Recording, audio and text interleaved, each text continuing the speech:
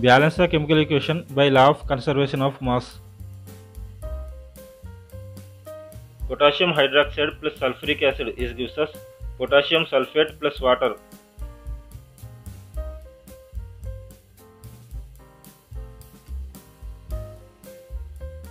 In this equation, the reactants are potassium hydroxide and sulfuric acid, and the products are potassium sulfate and water. In the reactants side, there are 1 potassium atom, 5 oxygen atoms, 3 hydrogen atoms, and 1 sulfur atom present. And the products side, there are 2 potassium atoms, 5 oxygen atoms, 2 hydrogen atoms, and 1 sulfur atom present. The number of atoms are not balanced on both sides. To balance the chemical equation, we need to make use of coefficients. A coefficient is a number that we place in front of a chemical formula. In this equation, we need to balance the potassium atoms first. To do this, we need to put a coefficient of 2 in front of KOH.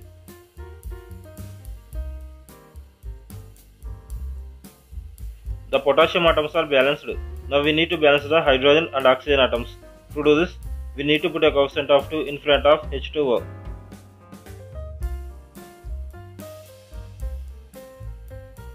The equation is now balanced.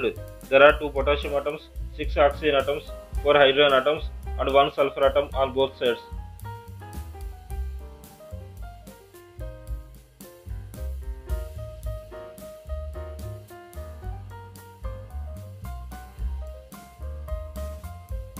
If you like this video, please subscribe my channel and press on the bell icon.